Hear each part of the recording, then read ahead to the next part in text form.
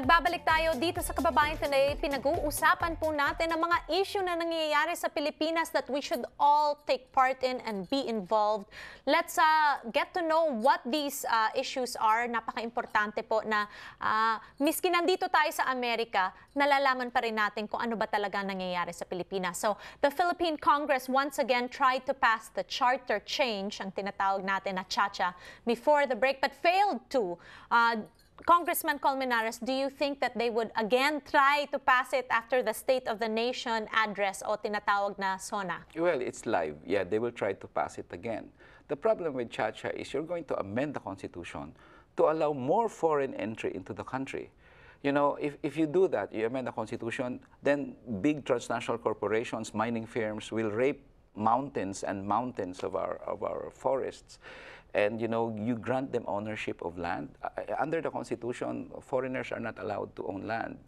Well, our kababayans here, because they were formerly Filipinos, they're allowed to own land. But, you know, foreigners talagang, you know, non-Filipinos are not allowed. And I think there's wisdom in that constitutional provision.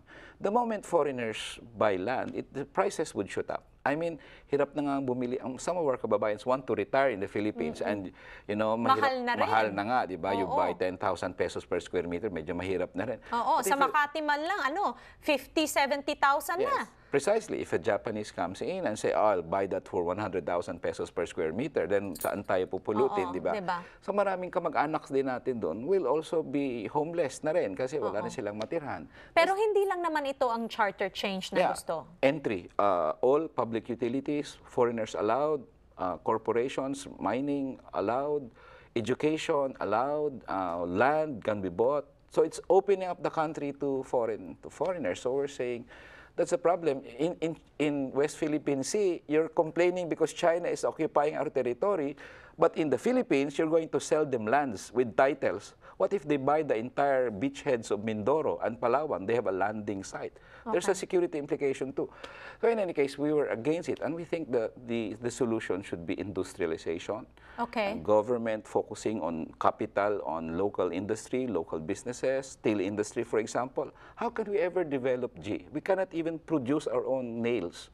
Paako lang hindi natin ma-produce. How can you develop? We don't have a steel industry.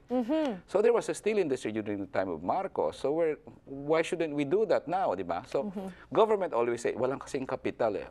I disagree. Government has capital. You just want to spend your capital on bridge that leads to nowhere or roads that are, you know, pork pumupunta barrel. sa mga pockets ng mga corrupt officials. Okay, I want to know, before we end our show, it's been very informative. Thank you very much. But what can we do here as kababayans? We want to get involved. We want to see change. Well, I think you're right. I think maraming kababayan dito would really want to see change in the Philippines. For one reason, some of them want to retire there someday, and they want the Philippines na peaceful, not, you know, and develop. What is your recommendation for us then? Well, for us to get involved in the issue, for example, in the pork barrel, you can sign the People's Initiative. In the SSS, you can write to the Senate and say, because it needs a Senate approval pala, we pass it in the lower house, the SSS 2,000 peso increase. You can write to the senator and say, put your money where your mouth is. You approve the SSS pension bill. A senator comes over, you tell the senator, issue a public statement, you're against pork barrel. Now, things like that will help a lot in the country. So I guess our interest of reforming the country must not be divorced from our, you know, dahil nandito na tayo, wala na tayong pakialam. I see a lot of people. All right. Well, thank you. You know, we've run out of time, unfortunately. May balita tayo na tatakbo daw kayo sa Senado. Totoo ba ito? Before we go to break. Well, there is a proposal that I run for the Senate. Hindi ako mayaman. 3 terms in Congress. Okay. So I don't have the resources for that. And, so we will see if we are able to see you running in the near future. Maraming salamat po. Thank you for the opportunity. Maraming salamat for watching Kababayan Today.